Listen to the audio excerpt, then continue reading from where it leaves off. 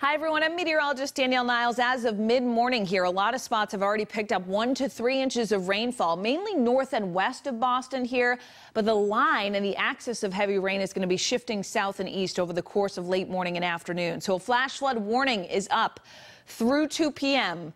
for southern New Hampshire here, parts of southern Rockingham, Hillsborough, Cheshire County here, already about 2 inches of rain expected, already 2 inches of rain on the ground with another 1 to 2 on top of that expected as this heaviest band of rain shifts through. Embedded thunder possible, an isolated severe storm too, Boston Metro West getting into the thick of it around lunchtime today.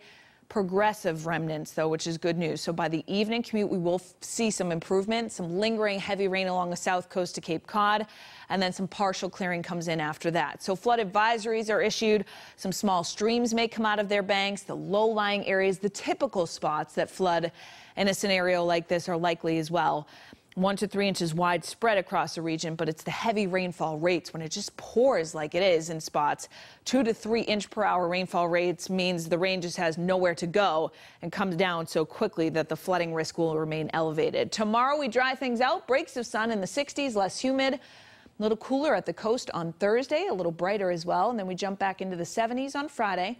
It'll be breezy and a little more muggy as well. A shower Friday night is the cold front that brings in less humid air for the weekend. First weekend of fall, by the way. Fall begins on Saturday night, mid-70s with sunshine Saturday afternoon, 60s on Sunday, and low 70s to start next week. We'll keep you posted on the flooding situation, and I'll see you again tomorrow morning for WBZ This Morning.